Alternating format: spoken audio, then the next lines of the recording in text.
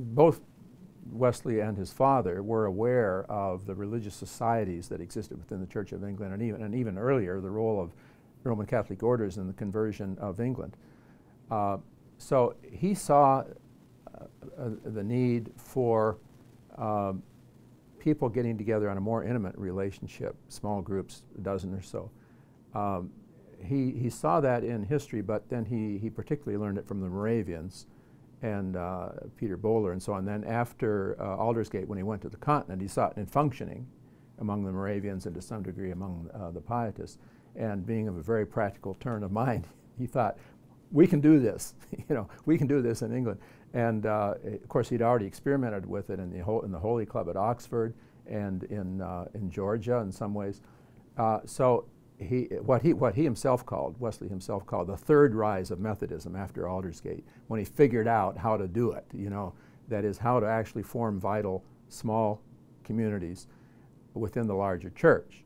And there is a theory and a term for that. Ecclesiola is the little church within the ecclesia, the larger church.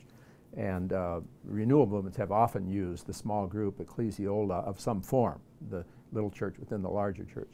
And I think Wesley was profound in the way he did that, because he wanted to hold the two together.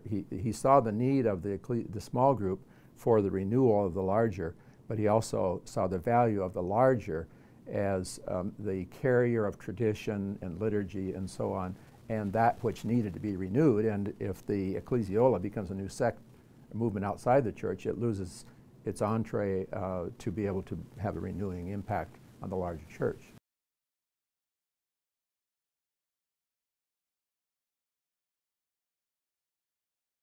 Well, first of all, we need to acknowledge the similarities. And people have compared the Jesuits to, positively and negatively, Methodism within the Church of England to the Jesuits within the Roman Catholic Church.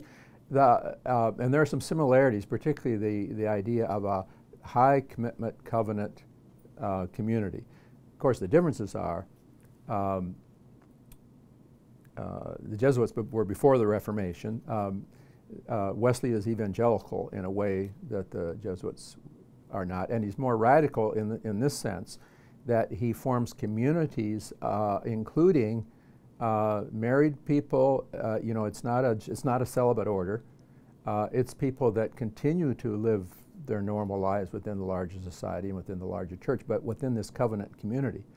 And so I think the emphasis on evangelical experience, the work of the Spirit, living out the Christian life with a calling to holiness, to love God and to love others, not separated from the world but within the world, those are the points of difference and I think the points of genius of early Methodism, and very much relevant today.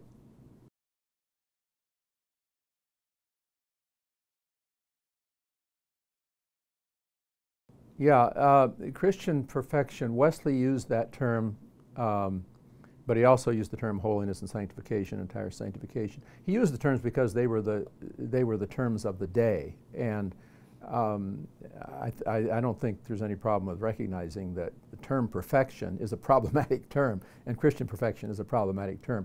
But whenever Wesley was asked to define it, he said, I mean simply to love God with all our heart and soul and strength and mind as our neighbor, and our neighbor as ourselves, to walk as he walked, to have all the mind that was in Christ. He often put those three things together. And I think that summarizes it. I mean, Christian perfection is really Christian perfecting. It is a growth in grace, more and more into the character of God and the image of Christ by the power of the Spirit. So it's a very dynamic kind of a thing. And for Wesley, it's social. That is, it's not something we do by going off by ourselves. We have to be in community. When Wesley said all holiness is social holiness, what he meant was it's a corporate shared experience. It's not an individualized. As I said, we're not called to be holy solitaries. So it really, for Wesley, is all about love, both inward and outward. Wesley always used this phrase, all inward and outward holiness. Very intentional in the use of that phrase. Inward, the heart change; outward, the way it's manifested in society, and the love of God animating our hearts, faith working by love, That's what Wesley was about. So Christian perfection, the term, has probably been more unhelpful than helpful, but the concept is very dynamic, very biblical. I should say that Wesley also used the term Christian perfection because it is a biblical term, but it's often misunderstood in kind of philosophical way, whereas in the Bible it's all about maturity, the term that's translated perfection.